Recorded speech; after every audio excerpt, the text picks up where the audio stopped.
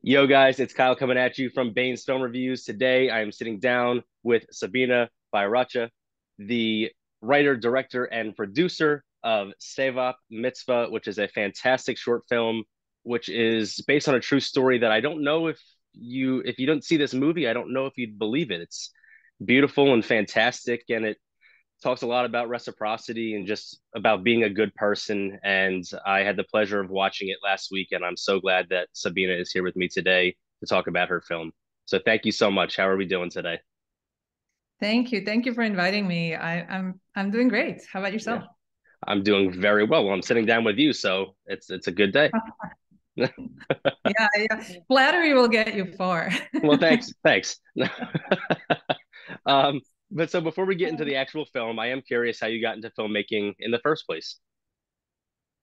Well, I wanted to be a filmmaker since I was about 8. I think that's around the time that I learned that there was such a job. My Okay. dad's a big cinephile, so and I was very much a daddy's girl growing up. So all our free time we spent watching movies, and usually movies that were completely inappropriate for a 5-year-old kid, like Godfather and Yeah. Scarface, because he was a young man in his late 20s. Like what is he going to watch? He's not going to watch a cartoon, Of you know. course.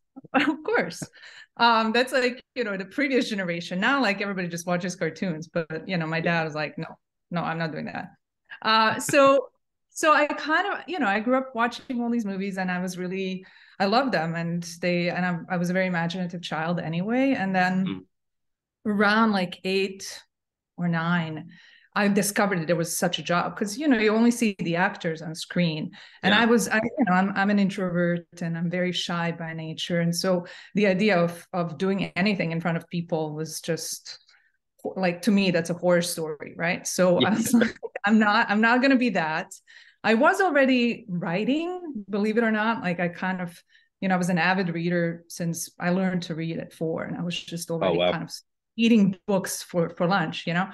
And so I was already kind of writing, but I also didn't know that there was such a thing as a screenwriter. I mean, Hmm. we weren't a filmmaking family. My parents are business people. I come from a Okay. family of accountants and dentists and doctors and professors. Like nobody was in the arts, and Mm. so I didn't know that any of this existed. So once I learned it existed, I was like, that's what I want to be. And of course, like this family of accountants and doctors, and they were like, yeah, yeah, yeah, good for you. It's like all the kids want to be astronauts, right? Right. But I don't know. My dad always says that the only reason, well, not the only reason, but the main reason I'll succeed is because I'm too stubborn not to. Like, and so more people, adults came to me and said, like, that's a pipe dream. Like, how the hell are you going to do that? Like, Right. there's no connection to that at all. Like, we can Yeah. get you a job in these industries, but not in that one. Mm. That I got more and more stubborn, but then also at some point realized that it is the talent that I was born with. It's kind of Yeah. interesting that it found me before I even realized that that's what I'm supposed to be doing in life. So Yeah. yeah. So Uh, that's sort of like the person. And then of course, like specifically, I mean, I discovered theater first when I was a teenager, mm. um, when I was living as a refugee in Croatia, and then I subsequently got my undergrad degree in theater directing first. Once we Wow. moved to America and we came here as war refugees, Oh, wow. and I, as a straight A student, turned to my mother and said, and we're dirt poor, like we're basically living on welfare and have no Mm. friends, no family, nothing. And I turned to her, I was like, I'm gonna with my 4.0 GPA, gonna go to college and study theater. And she, God bless her, she didn't say, you know what, Sabina, like maybe business or like medicine or something that can help us financially. Yeah. But she was like, no, that is your dream. So that's what we came here to do, and supported me. And that was really remarkable. And so I got my undergrad in theater, moved to New York, did theater for a handful of years, Okay. and then we were contacted by the Bosnian government to if we could go back and reclaim the property that we had to leave when we fled Okay. the country. And I thought that could make an interesting movie. I mean, not that I knew anything about movies. Other people suggested it could be a good documentary, Okay. and I read a book, because I'm a Yeah. nerd. I read a book about how to make documentary films, and in it it Yeah. said hire a cinematographer. I didn't know, I kind of knew what that person did, but didn't really. Right. And so I hired. That's the only person I hired. Otherwise, I had my boyfriend at the time and a couple of friends. We were all theater people, and they Okay. came with me and my parents. And that out of that experience came my first film, which was a feature documentary called Back to Bosnia. That's so And cool. yeah, and then so this is like 20 years after I'd made my big announcement to the world. Here I am presenting this film at AFI Fest on a premiere, and the Q&A just struck me. I was like, oh, right, this is what I'm supposed to be doing. I kind of knew all along, and since then I've been doing film and mostly narrative. I mean, I don't really. That's the only doc I made, but I kind of Right. switched to telling No, stories, that's very, fictional very cool. stories, right? Yeah. It's nice that, I mean, it took you a long time, but you got to, I think, I would assume, where you want to be making films like this. So good for you. Kudos to you for sticking through all of it and getting it done. Um, but then to actually get into the film, I am curious how, I mean, it's obviously a true story. I always ask, well, how did this idea come up? Well, I mean, it's a true story. So how did this come to you, and how did you make the decision that this is a story you wanted to tell? So it came to me because I found it really. Okay. But I wanted to tell a story. The idea came to me around, I mean, it seems like there was a conflict in Gaza all the time, but now even more so. But this was a Hmm. couple of years ago, was sort of in the news again after a Yeah. bit of silence from that part of the world. And there's always this consistent narrative that Jews and Muslims hate each other, and they've always Hmm. hated each other. And I when we came to United States, that's what the rhetoric was about all the different ethnicities in Bosnia as well. It was like, the Bosniaks were Muslims, and the Serbs and the Croats have always hated each other for thousands Yeah. of years. This was Yeah. inevitable. And here I am coming from there going, none of that is true. Like, what are you talking about? We didn't. Yeah. And this came as such a huge surprise to us, and obviously there were individuals who hated the other sides, but Hmm. I didn't know any. And like, it was just, I remembered that narrative, and I took a look at those stories, and I thought, okay, well, I don't think this is true completely. And Hmm. I know stories from that my grandmother told me from Bosnia, but because right now there's really a very, very small population of Jews, because most of them were killed during World War II.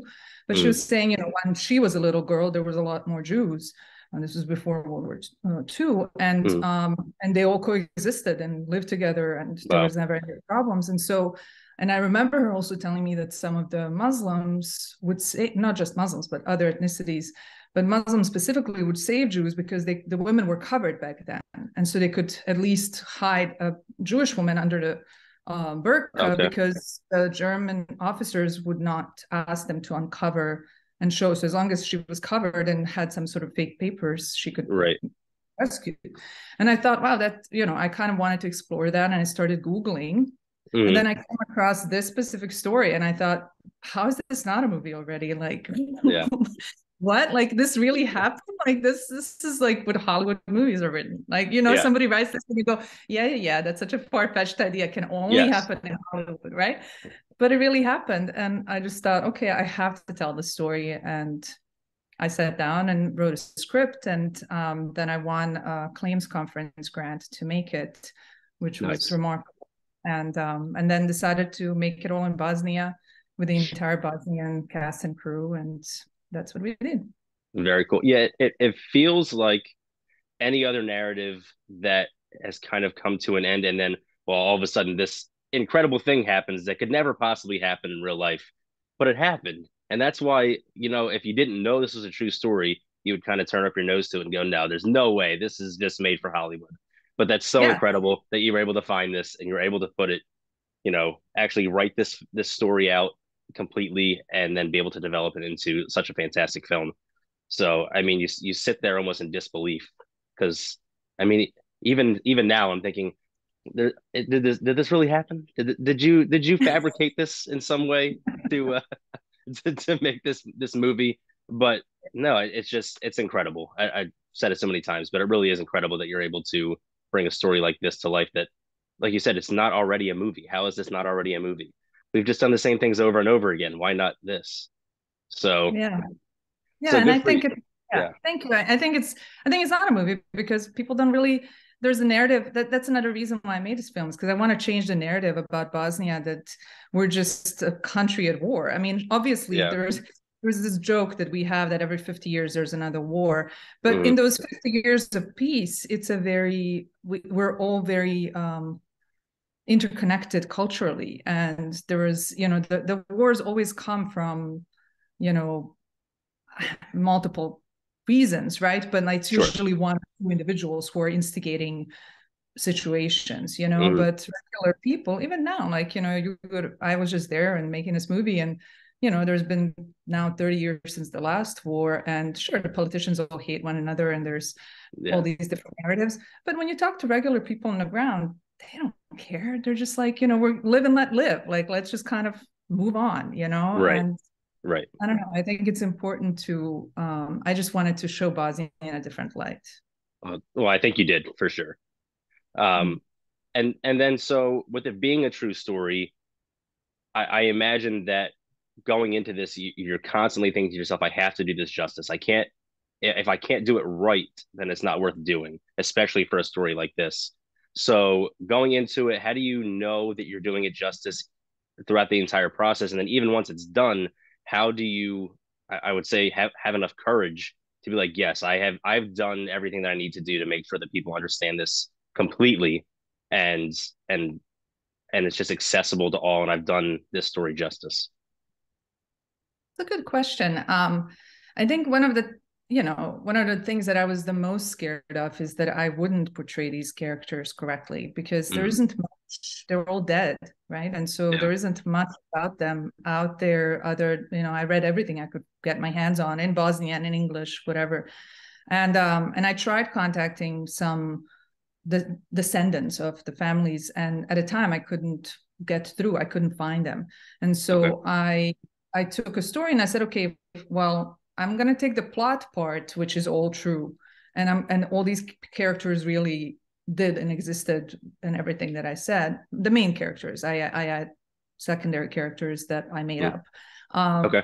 but as far as like their character, like, I don't know if Zainaba was exactly the way I wrote her. I Yeah. just thought, okay, well, I can base her on my grandmother. I based her on my grandmother. Okay. And, I kind of took people from my life and, characterized the real people that existed and Mm, projected those on them. Um, and in a way, then that's for me as a writer, I always like to put a little bit of myself in everything. And so there's always it's not necessarily one character, but it's just situations or some moments that I'm like, okay, this is what I would have done, right? And right. so, but it's also you have to be really careful because I'm a woman living in today, and these are women who lived in the 40s, and you can't Yeah. really just say like, oh, she would do this because I would do that. It's like, no, no, no. They had certain restrictions back then, Sure. and that's a part that was the most challenging and most interesting to me, because I had to imagine, especially in Zainaba's case, like this woman who comes from a very traditional Muslim household where she is covered, where she is, has a husband, and the husband has a brother, and the men in the family are dictating her every move, Right. and how did she still manage to do what she did and spearhead the entire thing Mm, and get them on her side and get them to agree to basically risk their lives for the sake of another family. I had to. That's why I projected my grandmother, because my grandmother is yeah. somebody who was her age at that time and Mm, would have probably done some. I don't know. I just imagine she would have done that if yeah. that was nonsense. And so, I think that's a long answer to your question of how do you make it authentic while still keeping it true. Yeah. And I mean, what's really interesting about the story, another thing that's really interesting about the story is the fact it's about a person that has no power, attempting to help someone with no power, and yet they shift it completely. So then it benefits them and then an entire race of people in a way. Um, that's again, that's a story that you see made up for Hollywood, and it's very, very true. So that's Mhm. it's very cool.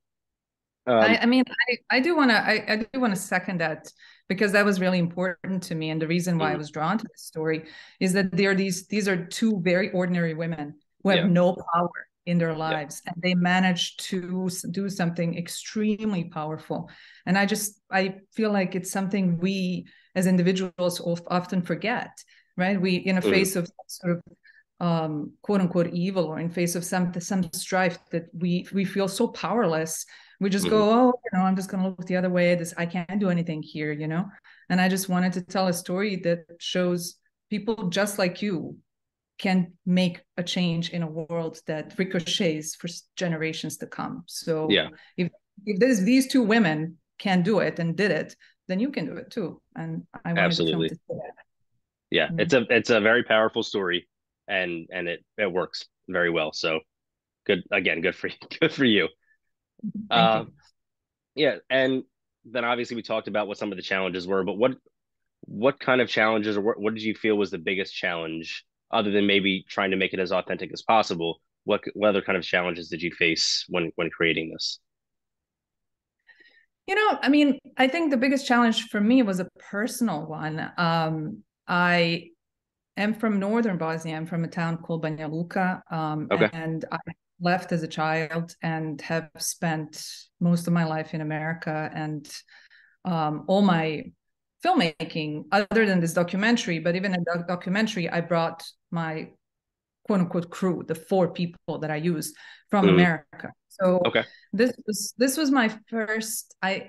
For better or worse, I made this decision that I got this money from an American organization, and I'm telling a Bosnian story, and I want to spend money on Bosnians telling a story. I didn't Mm, want to bring anybody from America, and which meant that I was going into a country that I know, but a city that I'm not from. So I don't yeah. know anyone in this town, especially nobody in the film industry at all. Mm, And I had to go in there and convince them that I wanted to make this film, and then get the best people that I could possibly get to want to make a film with me. And I think that to me was the most challenging, because it's the first film that I've ever made without having friends by my side. Like okay. these people became my friends as we were making the film, Mm, but I was going in with, usually it's like at least 1 or 2 people, like your core group of people you keep bringing yeah. with you, right? And Mm, like maybe people you met in film school, or people you started making videos with, in your basement when you were a teenager, whatever it was. Like right. there's somebody that you're bringing with you who's kind of like your safety blanket, right? Or like Yeah. somebody who gets you, that you don't have to explain a lot to. And Right. I didn't have that, and that to me was a huge challenge, especially because this is the biggest film that I've made, Yeah. and so I had to very quickly create a situation in which they trust me and I trust them, and they Mm, had to just jump in with me without really knowing who I am, yeah. and so that was, it's like you kind of have to live on the edge every once in a while. Yeah. Yeah. Yeah. Um, I met it's like starting a new job and you have an entire new team around you, and you still have to figure out how to produce because you're still expected to do your job. And I, yeah, I Yeah. yeah, Yeah. it's exactly what you said. It's exactly what you said. It's incredibly challenging. Um, And people don't think, I mean, it's like, you go to a new company, but it's like you're coming into a company to be like the CEO, and right. they all know each other, and they all have the rapport, and they're looking at you and like, who the hell are you? You're Yeah. now my boss, but like, what? I've never heard of you. And so, of course you have people in the group of this individuals who want to challenge you, who want to Mm, question you, who want to usurp their own power on top of you, and so you just have to know how to navigate that, and how not to let your ego get in the way. And and that was a good challenge. yeah, and I was gonna say, I would assume that you want everyone to be able to speak up, and you want their input, or you wouldn't have them as part of the film. If you don't value their opinion, I don't think it does, I don't think it works. So, what's it like balancing that? Balancing you know what you're doing. You know that you're bringing an expertise to the table, but you also know that these people that you've never worked with are probably very good at their job, or they wouldn't be in the position that they're in. How do you balance that type of power? I am yeah, maybe because my background was primarily in theater, Mm, I take collaboration to the max, I'm very much, I always joke that I'm like a benevolent dictator, and in a way, like everybody, I have a vision and I know what I want, but I also really value opinions of people that are working with me, even if they're, a PA. Like if a PA comes, not necessarily in the middle of the take, but if we're struggling and we can't figure out how to do something, anybody's opinion is welcome. Like okay. I don't have any sort of ego about that, because at Yeah. the end of the day, and then I also think what's really, really important is that you respect all the people that you're working with, no matter Yeah. who they are and what they're doing, and to be really grateful for what they're bringing to the table. I think there's a lot of, when you have that pressure on set as a director, and especially somebody who's, you're trying to quote unquote prove yourself to a group of Yeah. people as well as lead them at the same time, Yeah.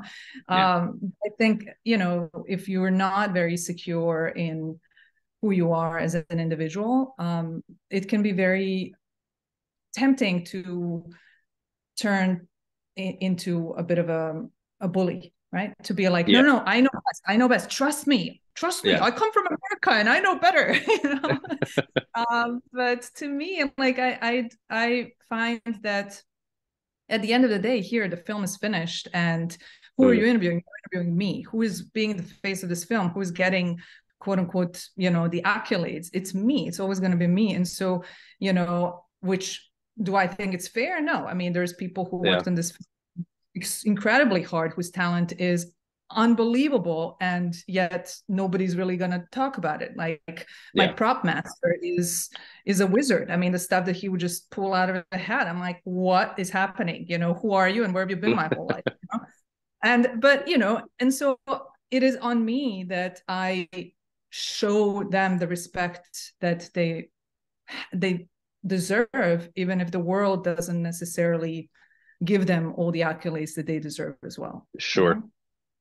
That's kind of a cool position to be in, I would imagine, that you kind of get to be the liaison for everyone that appreciates them, because you get to tell them how much you appreciate them and express to them that you understand what a great job they're doing. And I mean, your success hinges on their success and vice versa. So that's a very cool position to be in, I would imagine. Um, and Yeah. it works. Like I said, everything shines through, I think, appropriately. Everything comes through the way that I believe it was meant to. So it's very clearly a team effort, and and it seems that you guys worked very well together. So Yeah, we did. I mean, yeah. as challenging as it was to win this group of solid and very, very talented individuals to my side to basically say, you guys just trust me. I know what I'm doing, Yeah. As challenging as that was, I mean, I'm very happy that for the most part it really worked, and Mhm. they really trusted me and were willing to go way beyond any sort of expectation that I brought on them. I mean, it was really one of the best working environments that I've been in, and not just Awesome. with the crew, but with the cast as well. I mean, some of the actors that were in the film are really, really established in the region. They're sort Okay. of like movie stars of the region, and and I'm a nobody in their eyes. Like, who the hell is this woman, right? And so, you kind of have to, again, it's all about respect. It's listening to what they have to bring to the table and giving them freedom to bring their ideas and express them. And then you take those ideas that work for the film. Yeah. Awesome. Fantastic. Um, and then so you kind of answered this question a little bit already, but one of my big concerns when it comes to short films is the ones that don't do so well, or the ones that I'm not super interested in, or I didn't enjoy too much. I feel like the thing that they're always lacking is a very quick character development. You need to have characters established very early that are accessible and understandable, um, and even likable. Even if they're the bad guy, they need to be likable in some respect. And you do that very well with the two main characters. How do you go about, I know you talked about developing them and how do you make the film as a whole accessible, but how do you make those two characters develop so quickly? Because you don't give yourself a ton of time. So how do you go about attacking that early on and establishing that and sustaining that throughout? I think that's a challenge of short films, especially when you have a short Mm, film like this one is, in which a lot happens.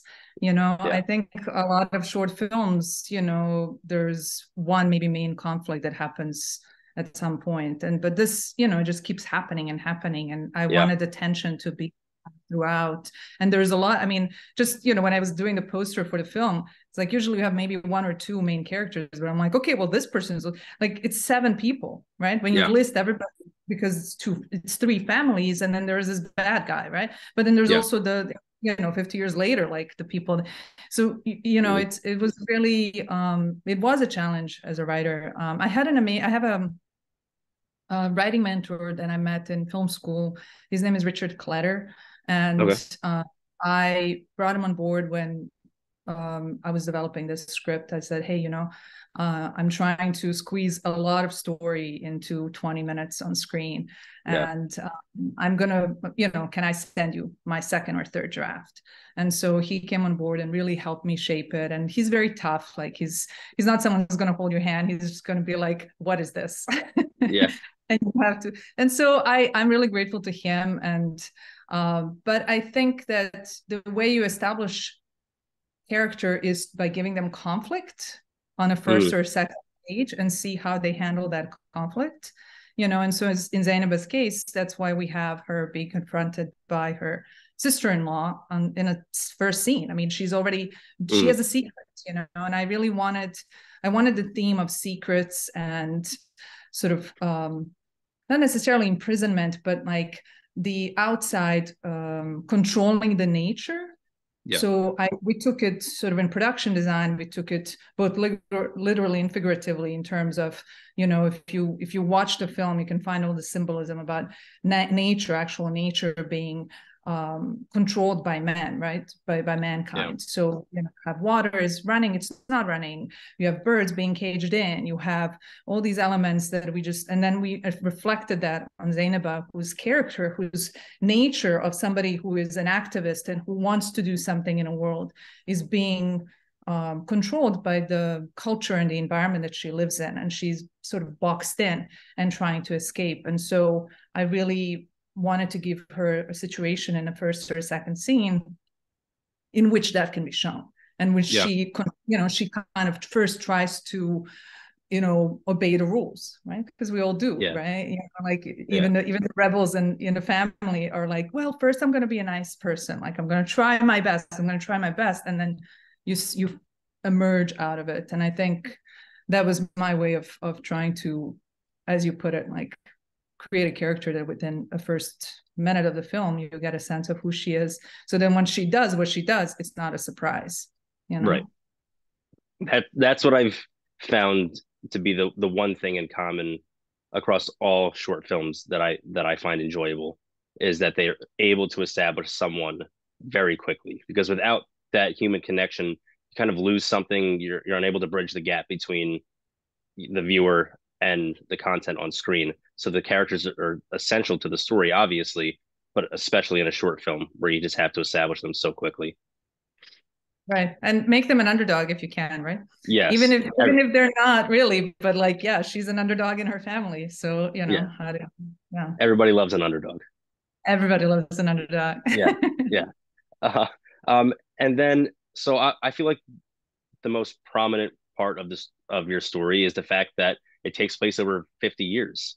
I mean, it starts in the 40s and it ends in the 90s. And you, when one thing ends, it very quickly transitions to the next. But it's still effectively taking place over the course of 50 years because they're still developing as characters behind the scenes. You're not necessarily seeing it until all of a sudden they're back on screen again. So you do have text that comes up on screen and helps to establish a setting and a time, but you give viewers about 30 seconds to sort of figure those things out on their own before you tell them directly. And I think it comes through very well, even if it's with the small radio.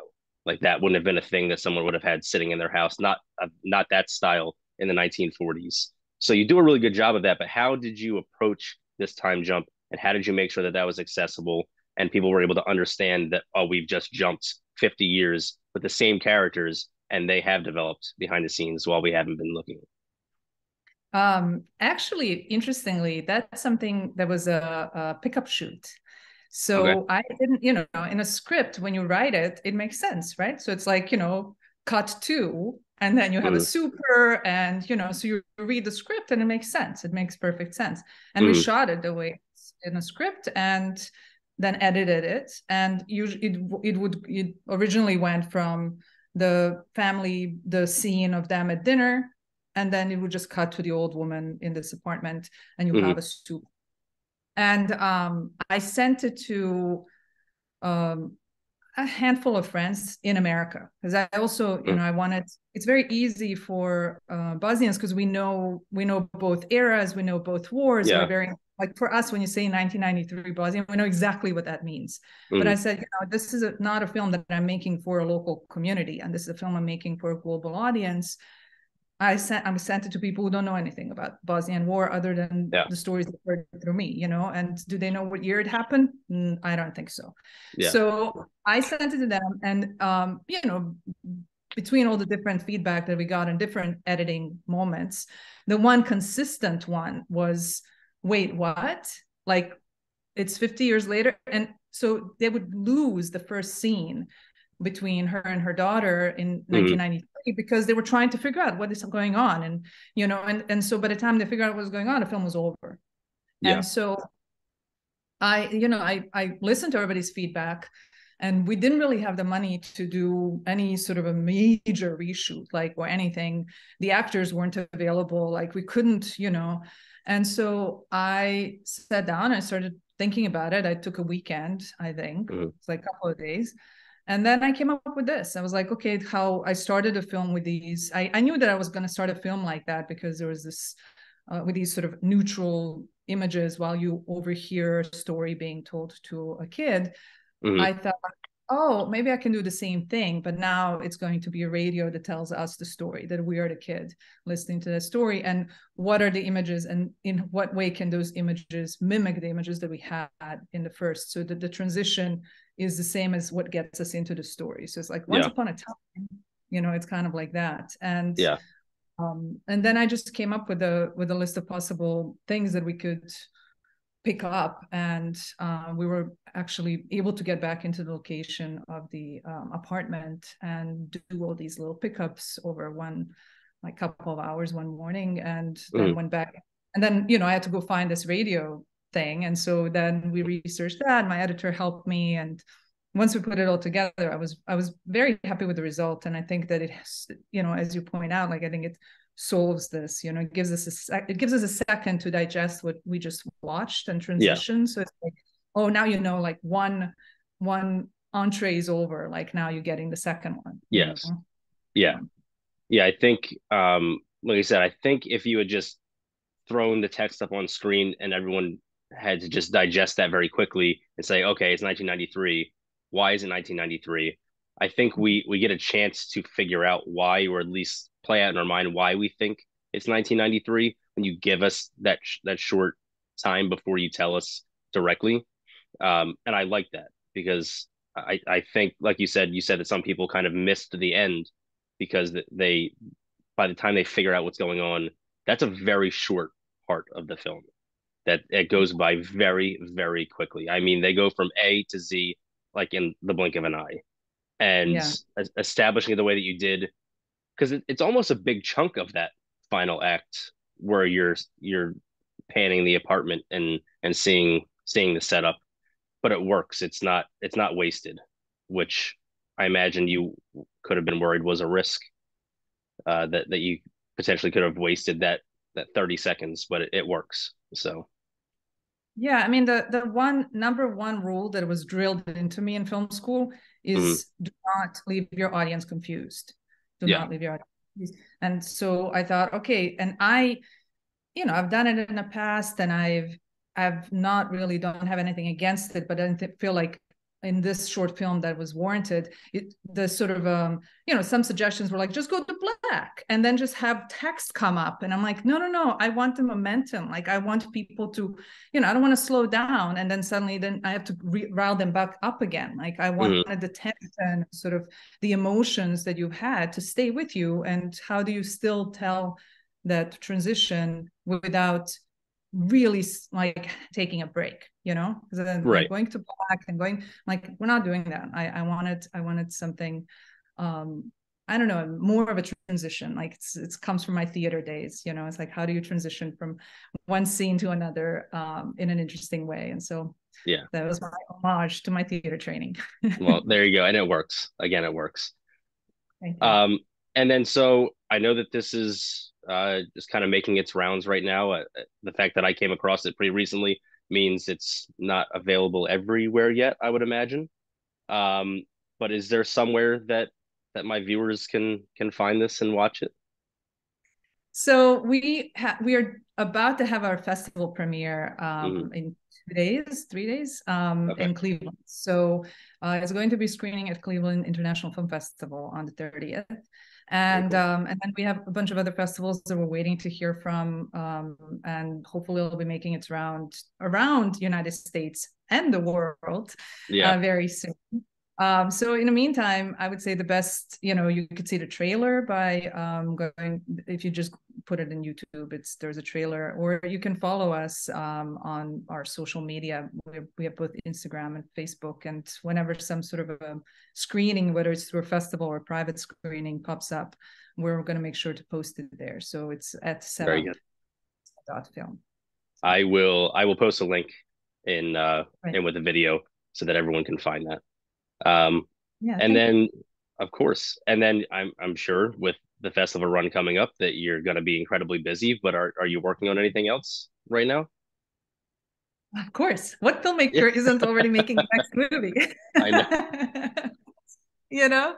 I mean, there's a couple of things. I mean, one is that I would really like to turn this into a feature film. So Okay. we're, using sort of the short, not, I mean, I didn't make it as a proof of concept, but it's kind of becoming that, and trying to raise money to make a feature version in a couple of years, whenever, however long it takes.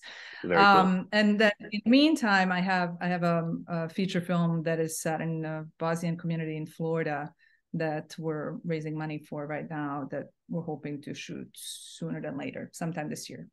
Very nice. Well, whenever those happen, please let me know. I'd love to watch them and review them as well.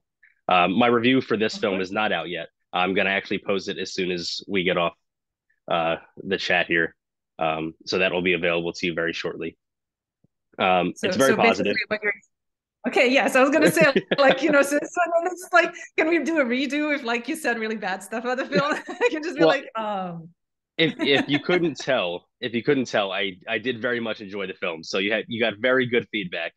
Um, but yeah, I don't remember what I rated it. I can't remember, but it was a very good rating, and I said very nice things. At least I think they were very nice. But I'll go back, I'll edit, and I'll make sure it sounds nice when when I post it. thank you, Uh, thank you. of No of pressure, no course, pressure. Just be yeah, honest. Just be of honest. course, of course. And then I have one more question for you. What are some of your favorite films? Oh, a good one. I mean, every year there's a new favorite film, right? Yeah. That you add to the pile. But some that have stood the test of time, I would say In a Mood for Love is Okay. one of my favorites. Thin Red Line, I think, is one of the best anti-war films. I don't know. And this year, speaking of anti-war films, my favorite this past year was All Quiet on the Western Front. I Thought that thought was that very was good. it's a masterpiece in my mind. I just thought it was remarkable. Yeah. I tend to like films that have not necessarily an unhappy ending, but kind of have realistic ending, Yeah. And so I kind of gravitate towards movies like that, and that definitely fit the bill. So, Well, I yeah. mean, those films make more sense because you don't always get a happy ending in real life. So it kind of helps you identify with the characters and the storyline much more when they don't get that happy ending. or when something tragic has happened at the end. So that again, that like you just said, All Quiet on the Western Front was a great example. I wish that I had seen the original before I saw this one.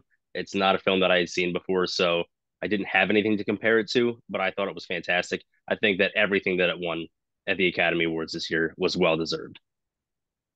Yeah, Yeah, yeah, I would agree with that. That was yeah, definitely a good year. It was a good year in that way. yeah. It was a Mm-hmm. very good year in general for movies, in my opinion.